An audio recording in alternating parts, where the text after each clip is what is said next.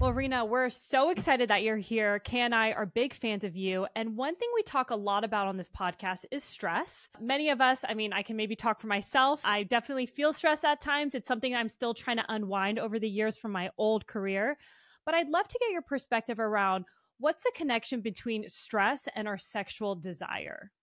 Yeah, so I mean, it makes sense, right? When you're stressed about other things, you really don't make room for pleasure or enjoyment or anything really because you're so preoccupied with thinking about all the other like 100 things you have to do, right? Like go to work.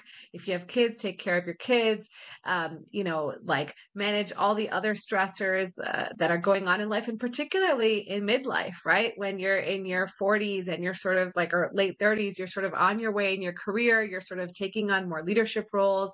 You may have small children at home. You yourself as women are going through potentially perimenopause symptoms. And so all those things all together like can affect your life in many, many ways. But of course, it will decrease desire. And there's a clear connection, right? The more stress you have, the less desire you have. And, I think we're going to get into it a little later, but there's also, this belief that desire needs to be a certain way, right? Like you see your partner and you're like, oh my God, they're so hot. I want to jump them right now. And that's like not real life, right? Like you've been with them. You're not that excited anymore. I mean, like you still get excited, but it's not the same, right? And so it's sort of like you have to actually connect and make time to connect for the desire to come. Otherwise, it's just not going to come on its own. And so I think that's a big part of it is when you're in long-term relationships, add stress to the mix and the desire just plummets because you're like, well, you're always there. You're always accessible to me. There's not as much novelty as there used to be. And then you add stress in the mix and you're like, this is the last thing I want to do right now. But I'm so curious, it shouldn't be the last thing that we want to do, right? I mean, you talk about the importance of sexual health. So maybe someone's listening and they're like, man, Rena nailed it. Like, that's how I feel. The last thing I want to do is be with my partner. I just want to go to sleep. Why is it important for us to maybe manage that stress and have a healthy sexual relationship or health? Well, there's so much value in intimacy that comes with sex, right? We know that people who have intimate relationships, who are sexually active with their partners, they have more marital satisfaction, they live longer. There's so many benefits to continuing that. But the issue becomes that you're too tired or you're too like, the inertia to start is the challenge, right? It's not that you don't enjoy it when you're there. Maybe you don't, and that's a different story. But like typically it's like, do I really want to like put all that work in today? I'm kind of tired. I'd rather go to sleep. We'll do it another time. My partner's always there, right? Like I can get them when I'm in the mood. So why do I have to do it right now? And so there's so much value to it, but we often like especially in women, right? We tend to take care of everyone else before ourselves. So we're taking care of our parents, we're taking care of our kids, we're taking care of in my case, my patients, like whatever it is, you put everyone else before you take care of yourself. And I take care of women in my practice and they'll have leakage or prolapse and they'll be dealing with it for no joke 40 years. And they'll finally come see me. And it's we don't give ourselves priority. So whether it's, yeah, I want to have sex, it's just not going to be a priority because it's not mandatory to get through the day, right? And so it should absolutely be a priority. It should absolutely be something that we want to keep that connection and fire alive. But we don't. And part of it is society, right? We don't talk about sex. We only see sex in a certain way with young, very attractive people having sex. And so your mind just thinks, well, people are not having as much sex. Of course, it's not a big deal because we just don't talk about it. Like people who are married 30, 40 years are not talking about their active sex lives, but they should be, right? And how much value it brings to them day to day. You just sort of forget how good it feels to be active with your partner. I'm curious if you typically see more of the physical block of I'm lacking sexual desire, or not the physical block, the mental block. I'm lacking sexual desire. I just don't have the energy. I don't have the motivation, or people coming and saying, I just don't physically get aroused. And like, what's the difference between those two? It's definitely both. And in women, it's very multifactorial. So arousal, right, is you get lubricated, your nipples feel erect, like your body feels that tingly sensation, like, oh, I kind of feel it in my core that I want to have sex or I'm feeling horny, right? Whereas desire is a thought, right? It's something that we think and we feel like, oh, I want that. And so the typical thing we see is that people think I have desire and then I have arousal and then I have sex. But that's not Mhm. always how it happens, right? But in general, people can have a lot of desire and difficulty with arousal, or people can have difficulty with, we don't see as much difficulty with arousal by itself. We do see difficulty, people say, like, oh, I have difficulty getting lubricated, whether it's with medications or due to hormonal changes. But ultimately, there's less arousal disorder. Not to say that there's none, but we see a lot more desire disorders. And I would say that they are medical sometimes, and sometimes they are mental. But it's usually a combination, right? Because you get stressed, you think something's wrong with you, you think you're broken because you don't have sexual desire, and so it becomes a mental problem, even if the initial thought or the initial issue was not medical. And I was watching a video with you, and I remember being in a women's circle, and everybody was kind of going around openly sharing about their experience with orgasm. And probably about 90% of the women in the room at that point had said that they had never experienced an orgasm, or they hadn't experienced an orgasm until way later in life, maybe even after having multiple serious partners. So, what is the role of stress play in our ability to orgasm or not orgasm?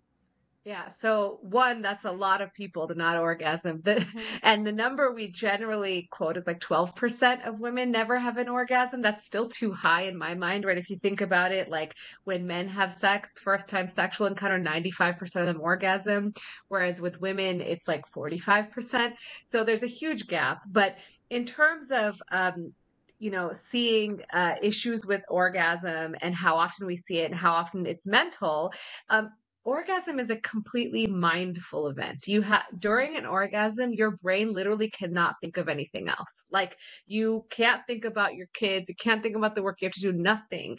And so if you are stressed out, you can't be mindful enough to appreciate the advances or the foreplay or the other things that are really necessary to reach that mindful state of orgasm, right? And so if you're stressed, you can't think about orgasm. You can't focus on the pleasure you're feeling or your partner's trying to deliver. And so it can become very, very difficult. Now, of course, there are medical changes, right? Like there can be loss of sensation with age. There can be hormonal changes that can affect the ability to, derive the same sort of pleasure from the same stimulation you used to have. But ultimately, stress is a huge one, right? Especially for women. We see it more often. I think men are more able to be mindful and present in the act, whereas women are not. And I'm curious, I mean, you see patients day to day, and you mentioned, stress is such a pivotal aspect that you see often. What are some things that you recommend to them that you've seen actually help? Because it's easy to be like, all right, don't be stressed, but any tactical things that you've seen have helped people really increase that desire? Yeah, I think everyone is different. And so I give them ideas, but ultimately they have to Sure. figure out what works for them in reducing stress. I often say meditation's really easy to do 5 minutes a day. It doesn't feel like it's doing anything in the beginning, but like you can start Hmm. super easy, get an app, like do a few minutes a day. Taking a bath can be very luxurious and it can help in a lot of Yeah. different ways. Like if you have pelvic floor dysfunction, I often tell people I like prescribe them 20-minute bath every day because it helps relax the muscles too. Um, Wow. so I think, ultimately deciding what that is for you. For some people, it's exercise. For some people, um, it's spending time with family and friends or being outdoors, but deciding what that is and making sure it's a productive stress reliever. Like it's not scrolling your phone, it's not binging Netflix or whatever, because those things don't actually cause stress relief. And there's actually like 6 things that we know break the stress loop based on evidence. And the most effective one is exercise. And this is from Emily Nagoski. She wrote a book on burnout, but most effective is exercise, 20 minutes. Hmm. Another one is actually hugging somebody for 20 seconds. So, like standing on your own center of gravity and hugging someone for 20 seconds, kissing someone for 6 seconds. And that is, if you're not like in the moment, can seem awkwardly long. And then having interaction with people. So like, no, it tells your brain that you're like in a safe space. So having positive social interaction. So even if it's like the barista at Starbucks or whatever, just having social interaction and then having creativity like dancing or singing or drawing or whatever it is, those are all really productive ways to break stress loops. You mentioned pelvic floor, which is something I really didn't even start thinking about until I got pregnant. And then in my postpartum years, there's a lot of emphasis on your pelvic floor. So what is a pelvic floor and why does it matter? It's not just for women who are pregnant or postpartum, it's for everybody to think about. So let's talk about it. Absolutely. So pelvic floor is like a bowl of muscles that sits underneath in our pelvis, right? It holds up our bladders, our vaginas, our uterus, our rectum, right? And so it has multiple functions. It stabilizes your body. So when you step, when you walk, you have stability. It helps hold up all those organs. It helps the function of those organs. So when you urinate, when you defecate, the pelvic floor muscles are relaxing. It's involved in sex. So when you have an orgasm, that muscle spasms and also needs to relax to allow a phallus or toy or whatever it is into the vagina. So it has a multitude of functions, and you can actually get muscular dysfunction. And the way I describe it to people is, people get TMJ, they get like the clenching of their jaw. And they do it at night. They don't even know they're doing it. They wake up in the morning with headaches. And it's the same thing. You don't know that your pelvic floor is tense or tight, but it can happen. And then you can have issues like you're going to the bathroom all the time. You're having constipation. You're having lower back pain. You're having pain with sex. And it can happen in men too. They can have all of those symptoms. They can also have pain with sex or pain with erections, pain with ejaculation. And then it can become weak. So the thing that we hear more about is when the pelvic floor becomes weak after childbirth or after having babies. And then you can have leakage of urine. And that can be very distressing. It's very, very common, but that doesn't mean it's normal. It just means that the pelvic floor is weak, causing you to have leakage, like when you do any stressful activity, like coughing, sneezing, jumping on a trampoline, exercising. And so it's super important to keep your pelvic floor functioning normally, which means that it squeezes when it needs to squeeze, relaxes when it needs to relax, and also to avoid either side of the dysfunction, whether it's too weak or too tight, which people can happen either from stress or also from overdoing Kegel exercises, like doing too many and not relaxing in between. So if somebody suspects that they might have a pelvic floor issue, what are the best steps for them to take? So it's important to get evaluated by either a urologist, a gynecologist, or a pelvic floor physical therapist who can do an exam and assess, is it truly your pelvic floor or is it something else, right? And if there is weakness or tenseness or whatever, to then see a pelvic floor physical therapist that can help work with you. It's just like a personal trainer, right? You can go to the gym by yourself and do exercises, or you can get a personal trainer. Same thing with physical therapy. You can try to do Kegels by yourself. A lot of the times you might not have the perfect form. You might clench your abdomen muscles. You might clench your gluteal muscles, which you're not supposed to do. And then, you may not get the same efficacy, but when you go to a pelvic floor physical therapist, they work with you and they have tools to see, one, are you doing it correctly? And two, are you seeing progress? And for both ways, whether it's relaxing the pelvic floor where you don't want to do Kegels, or it's strengthening the pelvic floor and you do want to incorporate Kegels as part of your strengthening routine. It's amazing. I mean, the pelvic floor is such a prominent aspect for a woman's body, but no one talks about it. Like literally, I was with a girlfriend. I think the first time I heard about it was 2 years ago. She's like, she had a baby and she's like, I am just peeing all the time, a cough. She's like, no one talks about this. No one talks about the importance of a pelvic floor. So I'm glad we're bringing this up because like you both have mentioned, it's more than even what it's like after having a baby. It's part of just so many different functions. And I heard you in another interview saying something around the impact of sitting too long during the day and its correlation to pelvic health or your pelvic floor. So tell us more about what you mean by that. Yeah. So when you're sitting all day, right, you're not moving your pelvic floor muscles appropriately. You're not stretching them. You're not lengthening them. So they become short and they don't relax or become as elastic anymore. And so that can lead to pelvic floor dysfunction. So during COVID, a lot of us urologists saw so many people coming in with urgency, frequency, erectile dysfunction, pain with sex, like all sorts of things. And it was because people were sitting all day long because they no longer had to go to the office and they hadn't yet adapted to like, oh, I got to take a break and walk around, or things that we've sort of, I think, accommodated to now that we've gotten used to having home offices and doing all these things. And so, it was like a big rush of these people and they were sending them all to pelvic floor physical therapy to sort of relearn how to relax those muscles. But really, walking daily, like doing the normal activities of daily living is helpful. And when you're sitting all day, you're not getting them. We talked about pelvic floor dysfunction as a source of painful sex. What are some other causes of painful sex, particularly for women? Yeah, so painful sex, commonly, a very common one is inadequate lubrication. So we often, like, guys will be like, oh, she's so wet. It's so great. Like, your wetness or your lubrication does not always correlate with how aroused you are. And that can be due to genetics, that can be due to medications you're on, that can be due to hormones, right? All of these things can affect the amount of lubrication you make. And so it's important, and I think it's super easy to use a lubricant, right? Use a lubricant, make sure things are slippery, make sure things are comfortable. And there's different kinds of lubricants, right? There's water-based lubricants, and I think people don't realize you have to reapply those. They dry out. They're just water, right? They evaporate. But they work great. They're super cheap. You want to pick one that has the least amount of preservatives and stuff in it because it can cause sensitivities. Silicone based last longer, so they're a little more slippery. You don't have to reapply, but you don't want to use them with your silicone sex toys. And then oil based lubricants are also long lasting. You can't use them with condoms. You can even use like coconut oil, based ones and olive oil based ones. And they work great, but you don't want to use them with condoms because they can break down condoms. So there's a whole host of different kinds, and I often encourage my patients to just try different ones, like ask for samples. Like there's plenty of companies that will send you samples so you can figure out which one you like. And then, the other thing is inadequate time for foreplay. So during sex, the vagina prepares itself for sex.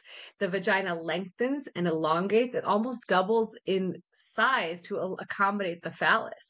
And the cervix moves up and out of the way. And so if your cervix hasn't had time to move up out of the way, some people will have really pain with deep full penetration. And so it's important to make sure, like some people, yeah, it's great. They get aroused really quickly. Their body gets ready really fast, but some people don't. And so it's important to sort of communicate that with your partner that maybe a quickie needs a little more time for me to get there. And how do hormonal changes impact like painful sex or more dryness? Because we've kind of seen at beeya at our company, people who are on birth control can feel it, or even women in perimenopause, menopause, and postmenopause. So what's happening in our bodies where it's alluding to more painful sex for them? Yes, and in lactation. So when you're breastfeeding, you can also see this. And with certain medications like antidepressants, all of these can affect the amount of estrogen that you have in your body, particularly in the vaginal tissues. And so when you decrease estrogen, it will actually decrease the amount of lubrication you make. And so it is sort of very, very common. And in fact, using specifically postmenopausal, but also in women who have on birth control or lactating, using vaginal estrogen is a very safe and easy way to increase lubrication. You can also try moisturizers. They're like hyaluronic acid based. It's just like lotion, right? You put it on your face to keep it youthful. You put it on your vagina to keep it youthful. I love it. Well, I want to talk about shift gears a little bit and talk about masturbation. I know you know all the benefits and studies, but share with our audience, what are some of the benefits that come with masturbating? Yes. So the benefits that we talk about are related to the climax, right? The orgasm that you have associated with masturbating. And for some people, I think people get really worked up about masturbation because they're like, no, it should be with a partner or this or that. But ultimately, some people just don't have access to a partner, right? This is the only way they're going to get orgasms. And there's many people who masturbate and have normal, healthy lives. So I think that's really important to start by saying, because there's a lot of naysayers who are like, oh, you should never masturbate. And I think it gets lumped in with, problematic pornography use, which is pretty rare. And when that happens, yes, masturbation, if you're only masturbating with pornography, you're only masturbating the same way every time, people get really worked up about it. But ultimately, there's so many benefits to one, achieving orgasm, and two, understanding your body, particularly for women. Like everyone is so different. So realizing what sort of stimulation allows you to achieve climax. And you mentioned earlier how so many women didn't have climax until later in life. And that's because most women haven't figured out how to climax, right? They experiment. They don't masturbate as much as men do in terms of the statistics. And so they don't tend to figure out what is the stimulation they need to reach climax, which is often in the large majority clitoral stimulation. And men aren't taught this either. So they're not stimulating the clitoris unless, they've learned that from somewhere. And so ultimately, a lot of it relies on self-exploration. And so there's benefit to self-exploration because one, you can tell your partner what you like when you're with them. Two, you can achieve climax efficiently and easily. And there's so many benefits to that, right? So when you have orgasms, we know that it decreases blood pressure. It actually, there's studies that it shows that it improves immunity. It reduces pain. So there's studies that have shown that there's reduction in pain during menstruation or pain during labor with orgasm. So there's many, many benefits. And of course, the like overall feeling of well-being after you have an orgasm and better sleep. So ultimately there's plenty of benefits to it. And certainly as long as you're masturbating and reaching orgasm and it's not becoming a problem where you're doing it all the time and not going to work or like avoiding other things, right? Because you want to masturbate, then it's not a problem. And really that's such a small subset of the population that has a problem with it, that really it's safe and healthy and it's completely the ultimate form of safe sex, right? You don't have to worry about getting an STD or anything. So I think it's great and a wonderful way for people to learn about their bodies. That's a great explanation. And I even remember you on Drew's podcast talking about the benefits of specifically prostate health and masturbation. And there was like a really interesting study there. Are there similarities in terms of vaginal health? And are there any studies on that looking at masturbation? So, in terms of vaginal health, the thing that people will sometimes quote is like, use it or lose it. You need to have sex to maintain vaginal health. And I think that's, not necessary. What you need is good blood flow to the organs, right? And so men and women have nocturnal erections. Men have visible nocturnal erections and women's clitorises engorge and fill with blood. There's the same exact tissue anatomically. If you cut open a clitoris and you cut open a penis, they look the same. Really? And they're embryologically formed from the exact same tissues. So when you're undifferentiated, you're not a boy or a girl and a fetus, it's the same tissue that then goes on to form the penis that goes on to form the clitoris. And so really the best thing is to continue having blood flow to those areas. Now, in order to do that, you can masturbate. You can also maintain a healthy lifestyle. So exercise, don't get diabetes, don't get high blood pressure. Those things will affect blood flow to the genitals, which have really small arteries, right? And so they will be affected first before you see heart disease or other things. We call it the canary in the coal mine. So when men show up with erectile dysfunction, we say, check your cholesterol, check your diabetes, check your heart, make sure you don't have anything else going on that's silent behind all of this. And I'm switching gears now, but we did source some questions from our community members. And one question that we got was, what if a couple is experiencing a mismatch in sexual desire? What are their options? How do you work with them? Yes, this is a great question. And I will say, like, probably 90% of couples experience mismatch in desire at some point in their relationship. So what that means is someone has higher desire, someone has lower desire. Now, who's the one to blame, right? Neither person. It's not a person issue. Very often the person with low desire gets blamed, but it's a relationship issue. We need to find desire. We need to find a way to match our desires. Now, it's not always a problem. Like I said, 90+% of people probably have mismatched desire, but a lot of people figure out ways around it, right? People will masturbate. People will find other ways to alleviate that desire and still be in a committed, healthy, wonderful relationship with their partner. But oftentimes it can create quite a bit of discontent or miscontent with the partners. And so there's a few things that we tell people to try and do. And one of them is to schedule time for intimacy. And a lot of people are like, I hate it. It gives me stress. I don't want to do this. This doesn't sound fun. This doesn't sound sexy. But like when we need to work out, we put it on the calendar. When we want to meet our friends for brunch, we put it on the calendar. When we were young and we used to date, right, we would say, hey, I'm going to meet you Friday night. And you would the whole week be so excited to see your partner, right? You'd be like, I got to get ready. I got to shave my legs. I got to do all these things. I have to look great. I got to get a new outfit. Like you would spend so much time planning for that date, knowing that you might have sex, right? And you'd get really excited when you see them, you'd be so excited, like, oh my God, we're finally going to do it, right? And now we don't have that excitement, right? So actually scheduling time for intimacy and not specifically sex, because that puts pressure, right? If you say we're going to have Mhm. sex and say like you're not in the mood, or say your partner has performance issues, assuming you're in a heterosexual relationship, like either way, it then sets you up for failure. But saying like, okay, we're going to be intimate instead of going out for dinner, we're going to lie together, we're going to snuggle, we're going to touch each other. Maybe we'll take our clothes off and see where it goes, right? Maybe we'll explore each other's bodies. Maybe we'll try something new and exciting. If sex happens, great, but that is not the goal. The goal is to enjoy each other, to be intimate with each other, not like when you come home bloated after dinner, like before, like make it a priority, right? The things that we care about, we make a priority. I always say, like, if you had a leak in your house, you'd make that a priority, right? You'd go fix it, even if you said, I don't have time. You have time for the things that matter. So make time for sex or intimacy. Sorry. Yeah, I love that. It's almost like taking the pressure off is just the thing that that couple might need. And maybe the pressure is coming from one partner or the other, but I love that advice. That's great. Yeah. And just figuring out like a time, right? Like if somebody wants sex every day, the other person wants it every week, maybe like twice a week, you set aside this time and it's somewhere in the middle, right? And realizing you're never going to be Mhm. in sync 100% of the time. Yeah, I love that. I love the scheduling aspect because also mentally, like you mentioned in your earlier years, like you mentally prepare for it. Like, especially as women, like you said, we're so busy with our careers, whether you have kids or whatnot.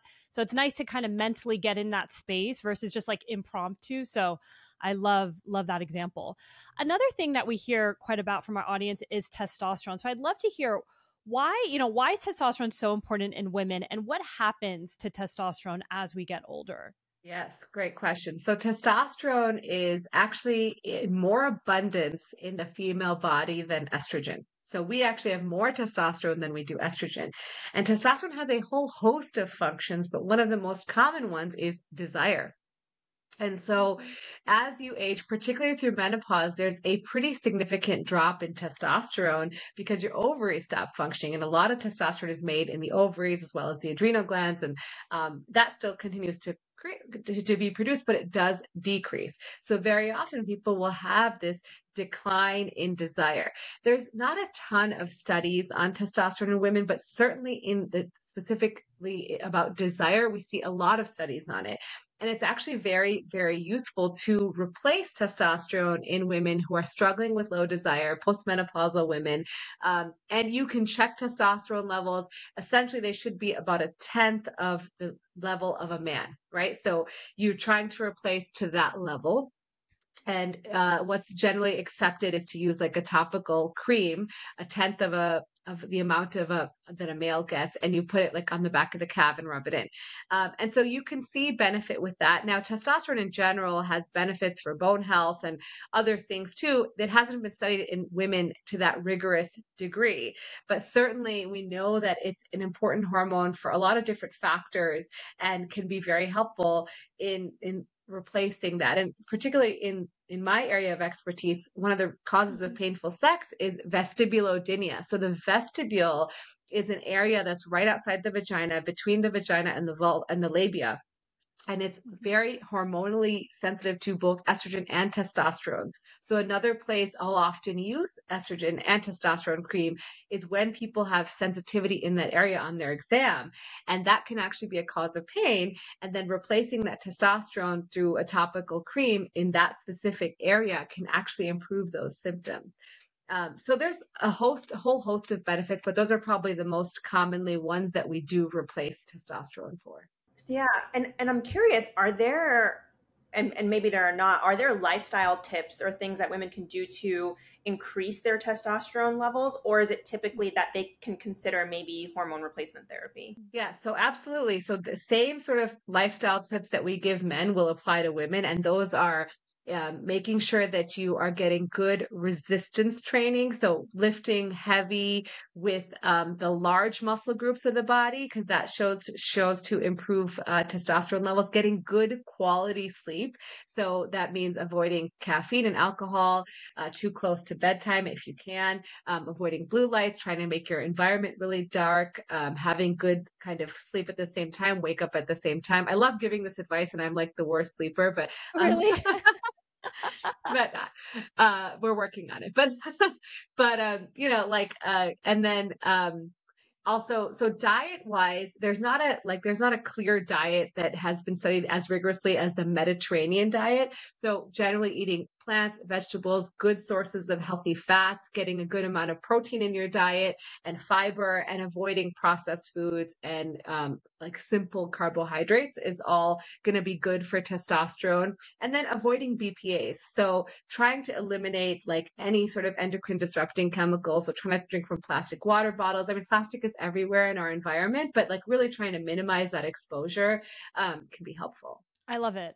All these like lifestyle tips just help everything, like every hormone, like going back to the basics, which it sounds simple, but even you were very transparent about your sleep. Like we're all still trying to dial it in more, but I love that, there's so many things that are easily accessible for us to trial when it comes to supporting our hormones. So love that. Yeah. And crazy about the plastics, because I don't know if you guys just saw that study that came out on Monday that plastic water bottles are actually way more toxic. We already knew they were toxic, but they're like way more toxic than we thought they were. They contain tons of nanoparticles, which are super scary because they can cross our blood-brain barrier. They can cross the placenta. They can get into our organs. So fresh on my mind that plastic water bottles are probably a no-no.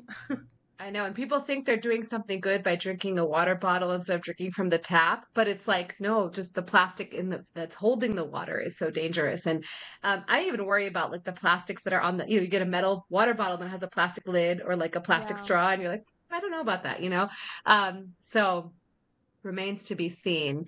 The other one last tip I will say is, testosterone is on a circadian rhythm. So we release more in the morning, less in the evening. But in order to get that good boost in the morning, it's good to like tell your brain it's the morning. So, people talk about sunlight, but the other benefit of getting sunlight during the day is getting your body to know that it's morning and get that testosterone boost. And then in the evening, going out and seeing the dusk. So your body knows, okay, it's time to go to sleep. It will help you sleep better, improve your sleep quality. And then that in and of itself improves your hormones.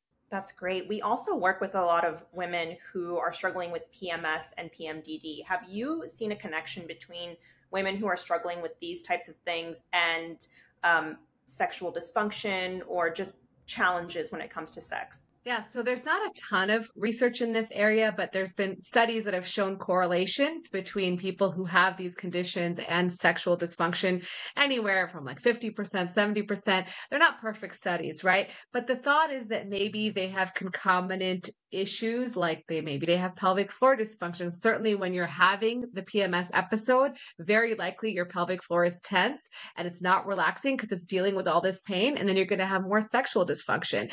So there's probably hormonal changes too that go along with it. They're not very well delineated yet, but I wouldn't be surprised. Like for example, during the first day of your period, right? Your estrogen's at its lowest. And we know that pain sensitivity is higher when you have low estrogen levels. So there's sort of all these correlates that probably just haven't been well studied because women don't get studied as much in the literature as men, unfortunately. Hopefully that will change. But, there's just less data on women. Yeah, this is an ad now for anybody listening. Please study women. I know, seriously.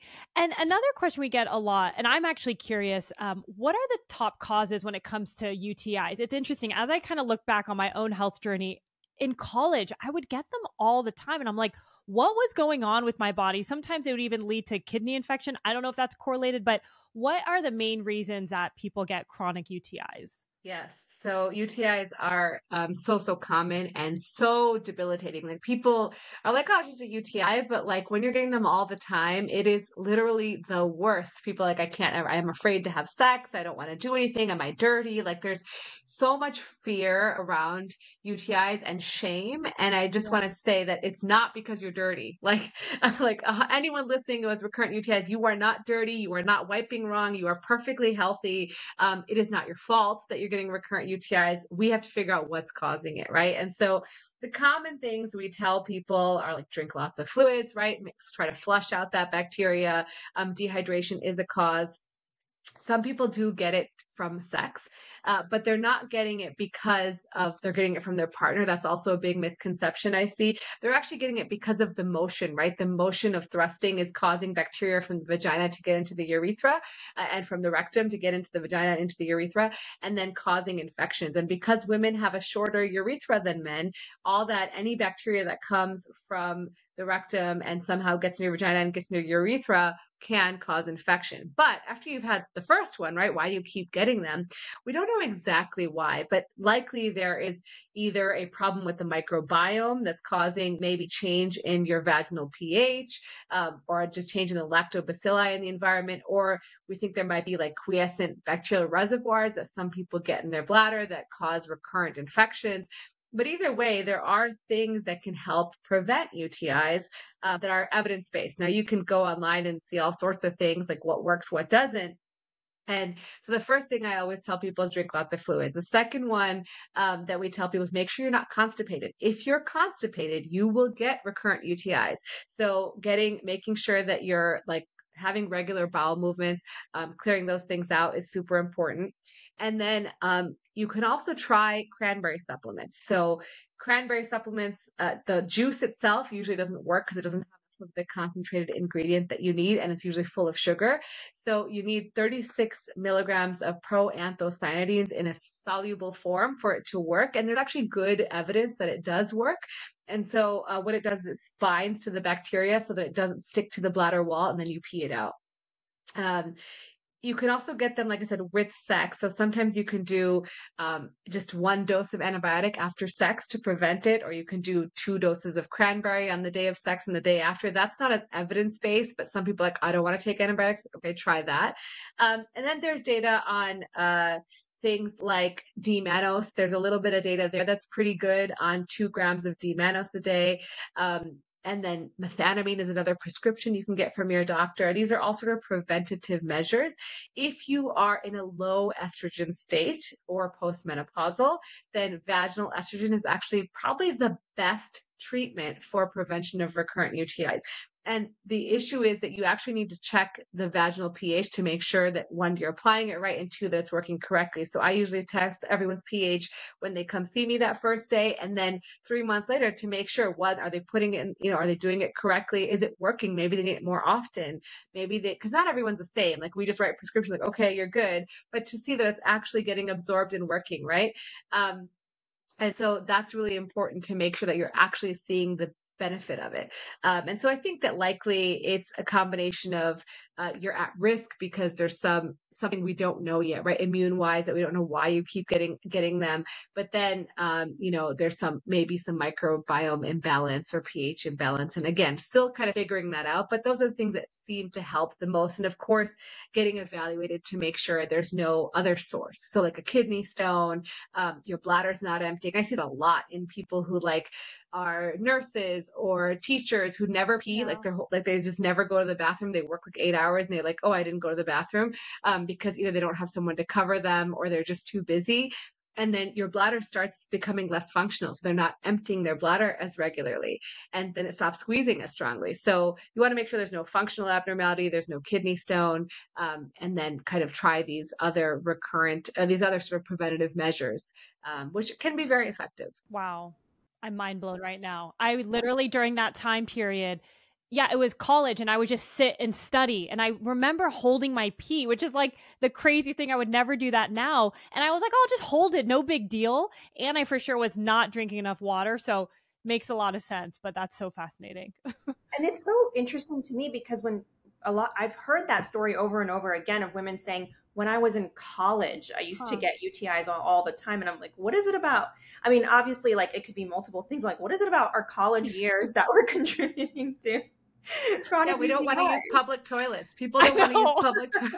And now I'm so paranoid because of college. I'm like, oh, I need to make sure everything's clean. But it's interesting that you said that's like a misconception, the dirt aspect. And the other thing, people are hovering over public toilets. So when you hover, right, you don't want to sit on the toilet, your pelvic floor is not relaxing. So you're not emptying your pelvic floor. You're not emptying your bladder because the pelvic floor is not completely relaxed. And so people often, the young women who come come see me with recurrent UTIs will often have pelvic floor dysfunction for a variety of reasons. Stress, maybe they're hovering, maybe they're having sex and that's creating some stress in their lives, whatever it is. But that's very, very common in young women is that they have pelvic floor dysfunction. They finally get to see the pelvic floor therapist. They learn how to relax their muscles and their UTIs go away. Oh yeah, hovering left and right in college, like everywhere you we talked a little bit about some of the changes that happen in perimenopause, but it's very common for women to experience changes in their libido, which can be, not only tough on their relationship, but just tough on their own mental health and what they're going through. So what are some other things that women can do at this stage of their life to support their sexual health? Yeah, I mean, I think as soon as you have symptoms, go see your doctor to get evaluated. And, it's difficult because some doctors who you'll see don't really understand that those hormone levels can fluctuate quite a bit during perimenopause. It's sort of like the wild, wild west during perimenopause. You can have high estrogen, you can have low estrogen. I mean, everything can come at you, but symptoms are symptoms, right? So we can treat symptoms with hormone therapy as needed and sort of like working together to figure out what's going to benefit you most.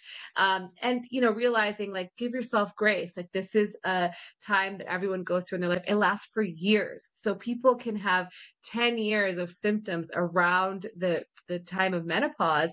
And then they can continue to develop symptoms of genitourinary syndrome of menopause that progress over a lifetime. So they can have dryness, they can get recurrent UTIs, they can get pain with sex. And that's all because the tissues down there are changing. So during menopause, your labia will actually get smaller, like they'll actually shrink and your tissues will thin.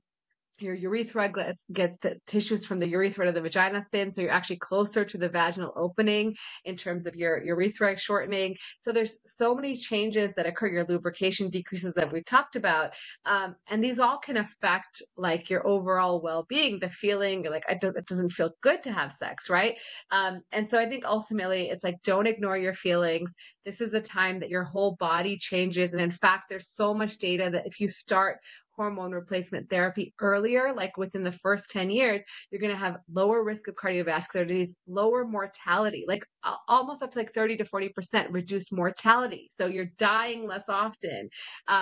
There's so many benefits to it for bone health. I mean, like excellent bone health and maintaining muscle mass, maybe some mood stabilization, brain health. Like there's so many benefits to it. So I think really talk about it with your doctor, talk about the risks and benefits, but there's just so much value to like maintaining good hormones. Like people didn't live to their hundreds, when like 100 years ago. Things have changed and we need to evolve and let people live their best life. Yeah, I feel that a lot of people think hormone replacement is so scary, but what's also scary, I was talking to another doctor about this, is she was saying so many people are concerned about breast cancer and stuff like that. Well, women also have a very increased risk of Alzheimer's and dementia when their estrogen drops. So actually, like Alzheimer's and dementia is affecting more women than it does men right now, which is really interesting. And that comes with all of these hormonal changes that happen. So I just love that practitioners are talking more and more about hormone replacement therapy, doing it safely, finding the right practitioner, because there can be so many benefits that come with it. Like you said, our cardiovascular health, our brain health, our sleep, our libido, so many things. Yeah, and in terms of bone health, women are more likely to get hip fractures than men. And when you get a hip fracture, your risk of dying within that first year is 20%. So getting your bone health, I mean, like it's actually FDA approved for bone health, for osteoporosis prevention. So above and beyond anything else, like that's super important. And of course, brain health is important, but not everyone's going to get dementia, but everyone's bones will age. Every single person's bones are going to age. And if you don't want to fall and break your hip and then deal with the consequences of that, I mean, as a physician, when I was practicing in the hospital, when you saw somebody fall, you were like, that's it. They're never going to go back to functioning the way they used to. They're never like, unless they're super motivated, right?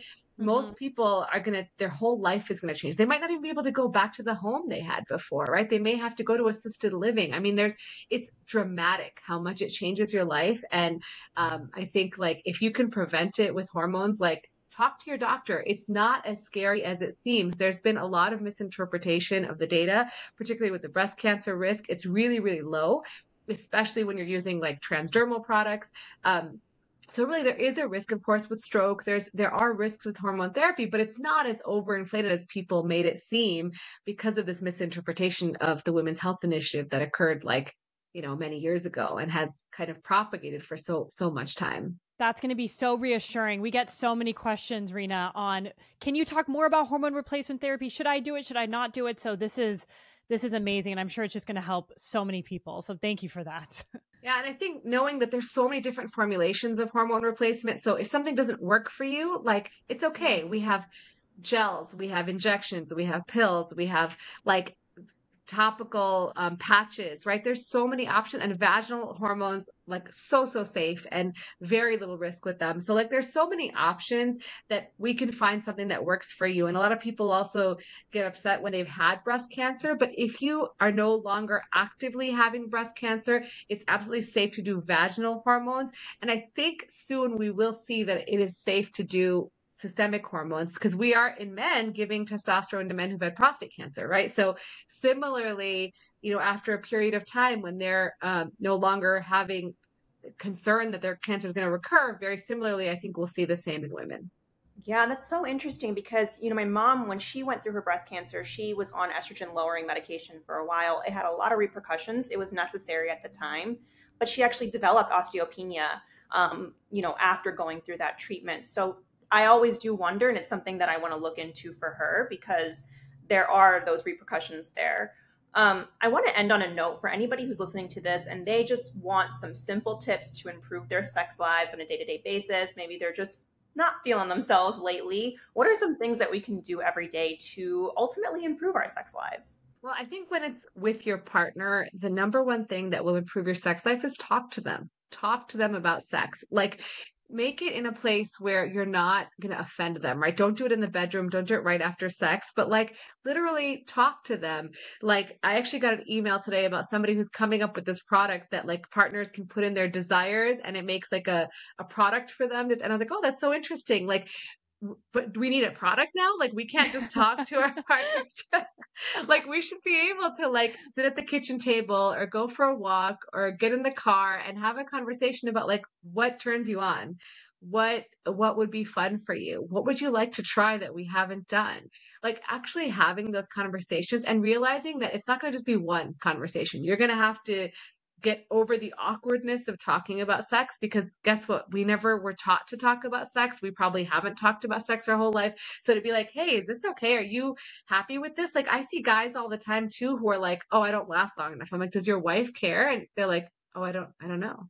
And I'm like, she may not care, because if she's having orgasms from clitoral stimulation, then how long you last during vaginal penetration may not really be a huge factor.